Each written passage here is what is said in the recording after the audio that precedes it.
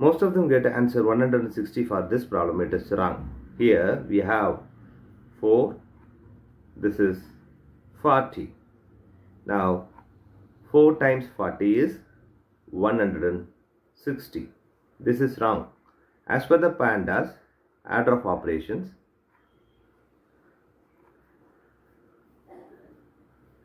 here multiplication and divisions are equal priority. Addition subtractions are equal priority. For this, we have to follow this left to right order in the problem. Now,